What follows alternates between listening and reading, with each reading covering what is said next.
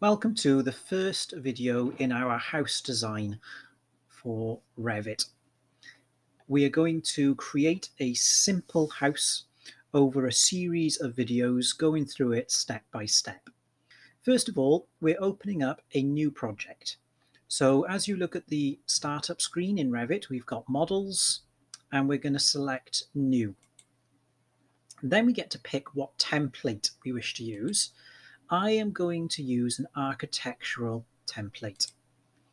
And it says create new project rather than a template. So that is what we want, is a project. When it's loaded up, we now have our level 0 view. The first thing we want to do is create the levels of our house. So what I'm going to do is to go to the project browser in the bottom left-hand corner. If you do not have the project browser or the properties window visible, just go to the View tab at the top, then User Interface on the far right-hand side, and tick the project browser and the properties, and they will appear. And then I'm just going to go back to the Architecture tab for now. So now I'm going to go to Elevations down by here, press the little plus sign to bring them up, and double click on any one of those elevations.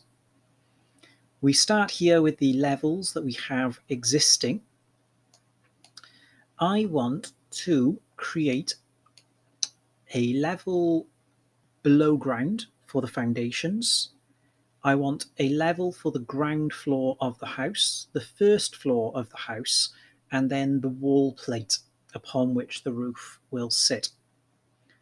First of all, I'm going to think about the actual depths of my levels.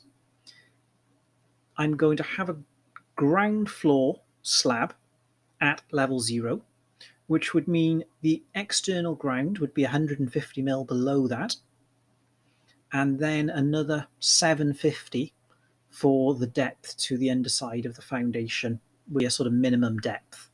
So therefore, I'm going to change the name of this one by just clicking once and then clicking again, and I'm going to call it -1 foundation.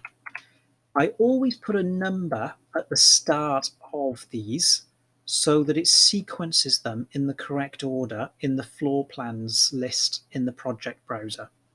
When you've typed in the name, just press enter, then click on the actual dimension beneath that. So click once and -900, and then it's automatically repositioned it for us.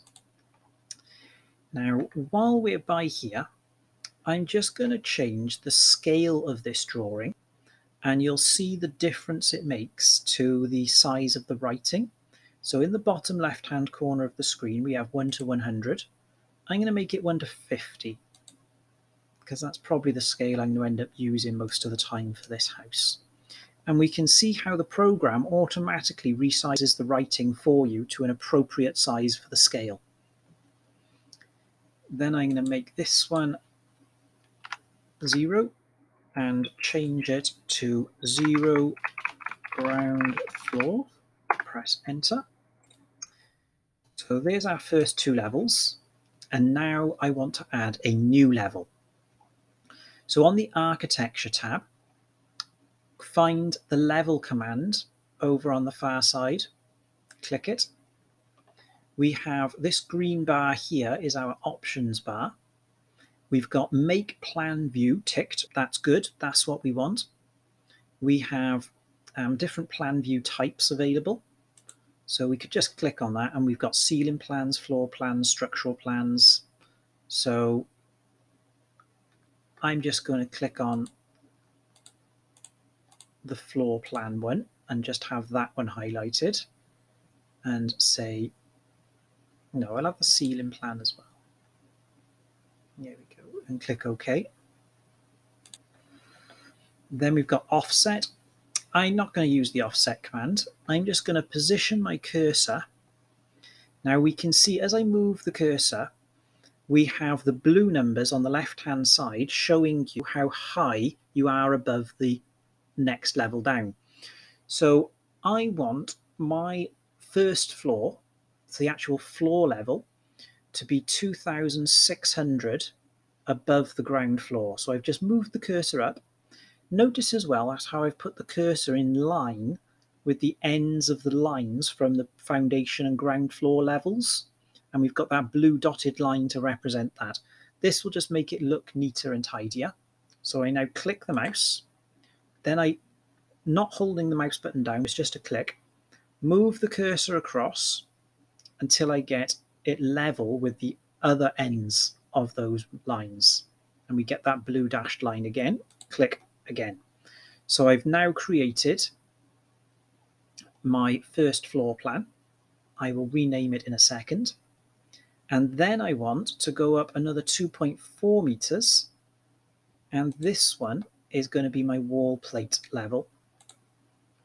Okay, now I'm going to press escape to get out of that command. So I pressed escape twice then. Now I'm going to click on these and press again and put number 2 wall plate, enter. And I'm going to go to the next one and click on that level and then click on the writing and put number 1 first floor and enter.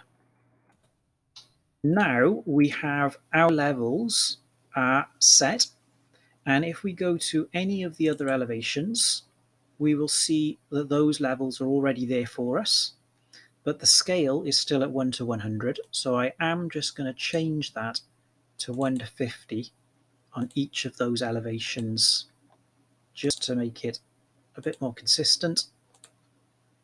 There we go.